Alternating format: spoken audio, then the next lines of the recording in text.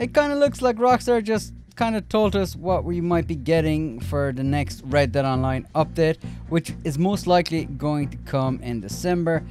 And I'm not sure a lot of people are going to be overly thrilled with this, but here it is anyway. But first I want to quickly go over this week's Red Dead Online tunable update. We got some limited time clothings that have finally returned. They also give us a free Doc Holiday inspired outfit, which we can make ourselves in the game. We got some bonuses to help us make some cash and some other discounts as well. So first, let's have a quick look at the returning limited time items. If you're a male character, you can get the Tasman outfit. And for female characters, you can get the Danube outfit.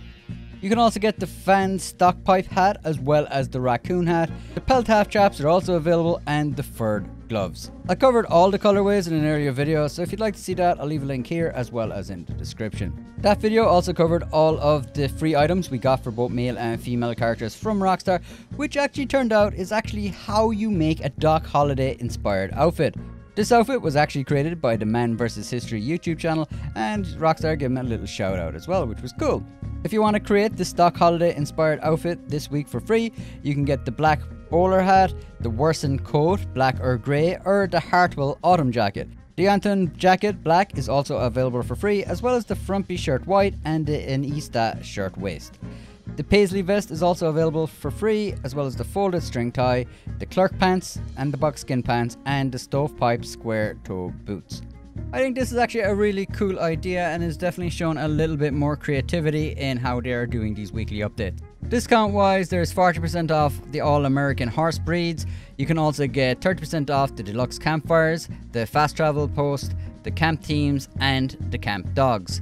You can get 40% off all holsters over at the gunsmith, as well as 40% off pistols, and 40% off all pants and skirts over at the tailor. Bonuses wise, you can make double the cash and XP on shootouts and team shootout modes, and anyone who can do the Covington Emerald will get 5 gold bars off the bounty hunter licenses, collector roll bag, butcher table, or the naturalist sample kit, or the moonshine shack.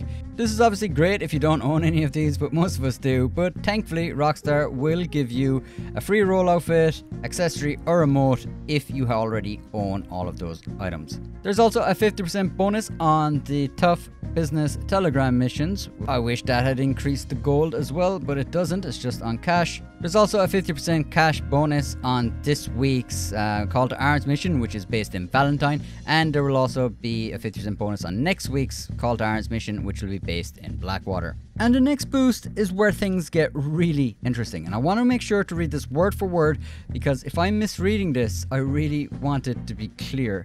So what they say is, also look for Capitale boost across all Blood Money contract missions until November 29th. Small and large chests along with criminals will have increased Capitale rewards to help you prepare for more opportunities. So there you can see, to help you prepare for more opportunities. To me, that is seriously sounding like we are going to get more Blood Money opportunities for the December update. Now, maybe this is just poorly written, and what they kind of meant was that you can just earn Capitale so you can do more of the 3 Blood Money opportunities that we already have. But it does say more opportunities, so in my eyes that really does seem like we could be getting more Blood Money opportunities missions, which I don't know if they went down overly well the last time. A lot of people just thought they were glorified telegram missions. To be quite frank, I did enjoy them when I first played them, but after that I haven't really played them since. I mean, the pay is kind of normal. I mean, there's nothing big about it. They pay the same as like a legendary bounty or something, and like they are kind of frustrating, especially in the higher levels, because the AI is just really badly programmed, and like there is a few different ways you can do something, but it always just ends up in a shootout for the most part. Like, now there definitely was a lot of potential in the missions. I would have liked to have seen them like a little bit more integrate and be just well thought out with terms of having better AI and things, but they definitely should be paying a lot more. I always recommend that people just play them on the standard level, because you don't earn more gold the harder the level, because that's just locked to the same on all 3 levels of it, but you do earn a little bit more cash and a little bit more XP, but it's not worth the buggy AI, and it's not worth It's just not worth it in my opinion, so I always play it on standard. And it also costs an extra 10 capitali to play it on the harder level. And you just don't get enough benefit back for doing it. Maybe some new blood money opportunities could be kind of cool, especially if they address those issues with the AI, as well as making the payouts better and more eventful for doing them. But in reality, I think they'll just be kind of very similar to what we've already gotten, and a lot of people weren't too impressed with them, so I could see a lot of people just reading an update announcement that there's new blood money opportunities and go, I'll pass. And not even trying them. So part of me is kind of hoping I'm misreading this, and when they say help you prepare for more opportunities, what they really mean is so you can replay the existing ones, and don't worry, we're going to have a big update coming in December with a new role or new properties or something, not just more of the same kind of stuff that we've already seen. I'll still enjoy playing these, but there's part of me that kind of looks at this from the perspective of the community and how the game is going. I already made a video on is Red Dead Online dying and what is the future of Red Dead Online, and it honestly wasn't, in my opinion, looking that good. Look, I'll leave a link to that video as well if you want to see that. I put a lot of effort into it, and I honestly just don't think the community really liked the overall structure of the blood money opportunity, so unless they drastically improve that, I don't think it's gonna be a very good update at all. I also put up a video recently enough that showed a few of the clothing item variants that we already got that they haven't released yet, which I think we're gonna see in the next couple of weeks. And honestly, if we do just get some clothing variants that's already in the game, plus some rejigged telegram missions that are now blood money opportunities, I just don't think it's gonna bode too well for the game. I mean, there was a lot of pressure for them to get the blood money update right, and I liked the update, but a lot of people didn't, so I don't think they got it right.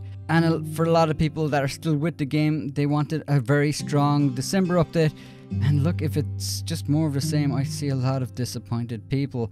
But look, let me know, what do you think? I mean, am I misreading this? What do you think? Do you think this paragraph that they announced on the newswire actually means we're going to get more blood money opportunity missions? Or do they just mean replay the ones that we already have?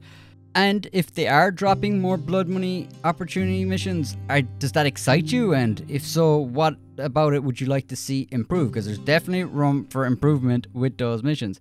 Personally, as I said earlier, I think they need to pay a hell of a lot more, and they need to work more kind of like the way the heists work in GTA Online, to be a lot more intricate and to actually function as it's meant to function. You should be able to do them via stealth, and you should be able to do them just guns blazing and things like that, and the AI should respond accurately.